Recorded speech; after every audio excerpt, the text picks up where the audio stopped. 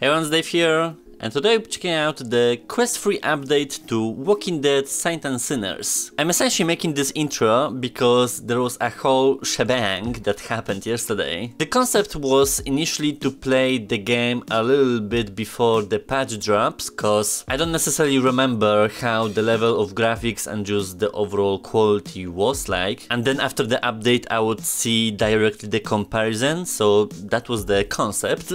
And then I was waiting, and the build never arrived to me. Or so I thought, cause today I verified the version and apparently I was playing on the quest-free one all this time, so I suppose there's no need to record a second half of the footage. Anyways, bear this in mind while watching this video that the other part is never appearing, cause it's this.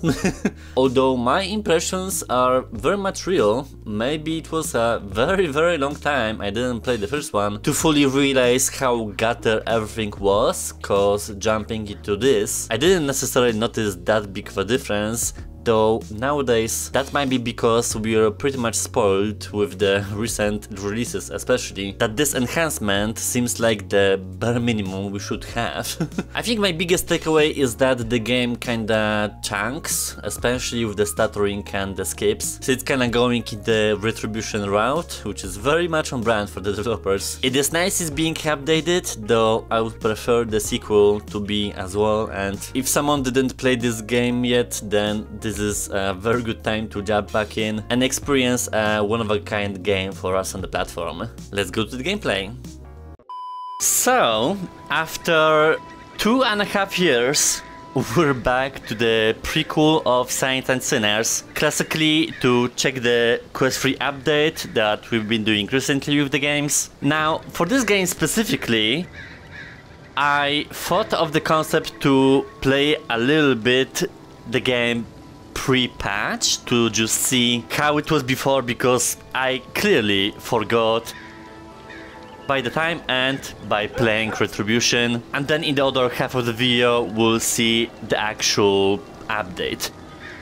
For now this is gonna be just like a refresher. Things are looking rather rough, especially that I have now pancake lenses, so it's the resolution that's blurring the distance, textures, you know, if you've played this before. Now the better question is what we'll do, because the trial will essentially put us straight up in the combat, and then we have Aftershock's quick start, which it was not there before, and it's essentially having an access to the endgame, so maybe that. I actually just want to see how this revolves. AJ? Where the fuck are you, man? My legs. My fucking legs. You gotta find me. I can't even look at them. Don't have much left. God, Jesus. The cash is here. In Dana's auto shop, like you said. We scored. The reclaimed? I fucked them up good. But it cost me, man. Please, you have to find me. Save me. I can't hold on for long. Fucking hurry, man. Bleeding out. God damn it. Should have memorized that fucking map in the lumberyard office better. I don't want to die, man. Please come get me. How much time left? I'll think about it.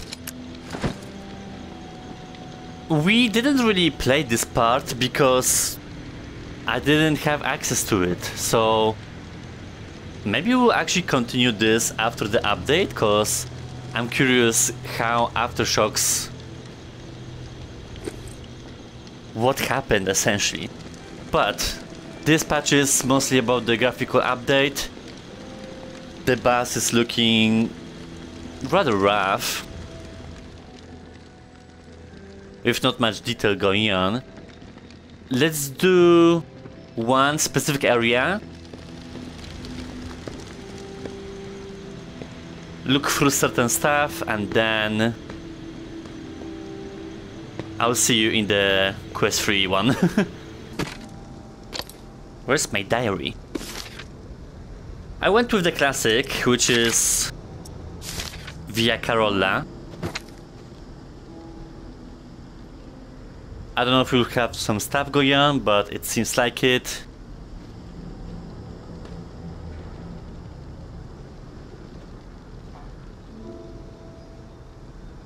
There might be some kind of party going on.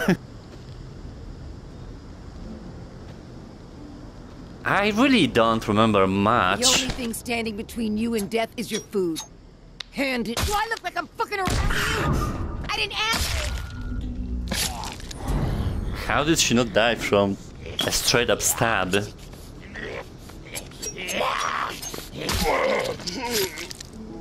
Thing is that also I'll be a little bit confused about the mechanics, because Retribution plays a little bit differently from the original. But yeah, the ground textures just flat. There's no like discrepancy between the objects unless it's interactable. There's also foveated rendering going on, which is interesting.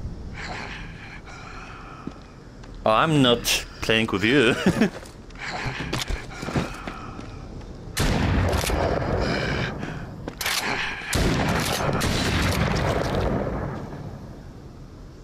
Pardon my skills. I'm a melee tourist, not a gun one.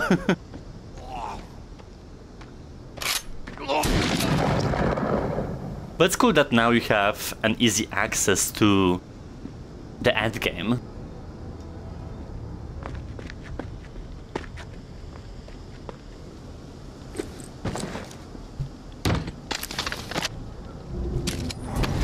What's happening with the 200 weapons, which I was never a fan of.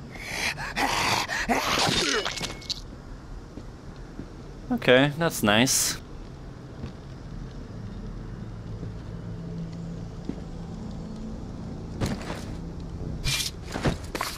With Aftershocks, the goal is to get those catches, right?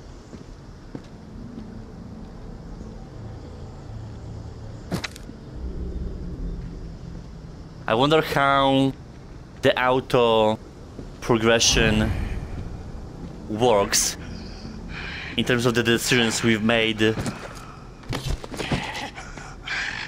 the reserve.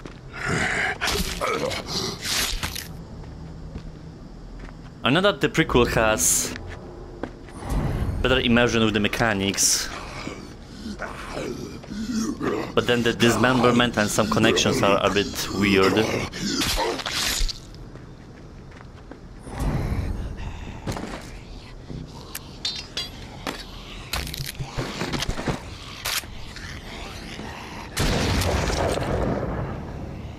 It's essentially a shooting range.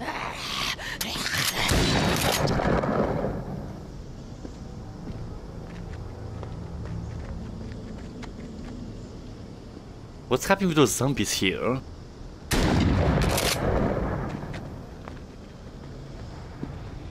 I don't know what I'll be looking forward to the update, because I'm not necessarily...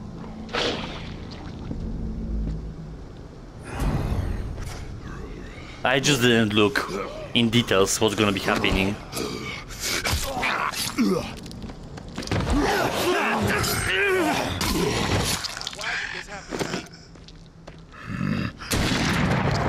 Well, it will. You're lucky.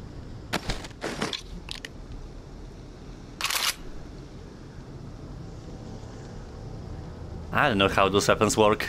Bandages would really help me out. I could trade them for something you need. Bandages could save my life. That mean nothing to you? What's happening with your eyes? Like they're going outside the skull. I didn't bring from the base, sorry mate. I could really use those bandages.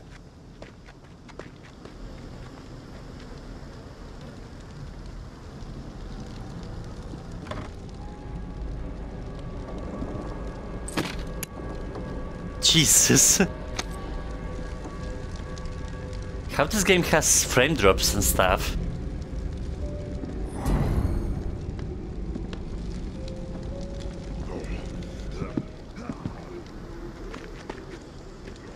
Yeah, it's like the game is escaping for some reason.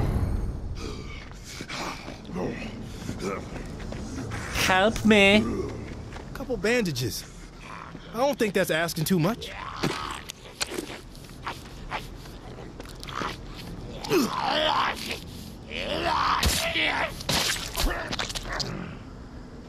Just a few bandages to you. Nothing.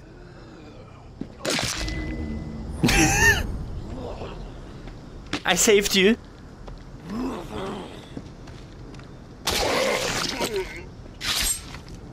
Okay, I think that's enough for this. I see now what was the level of detail before. So let's see what's happening on the other side.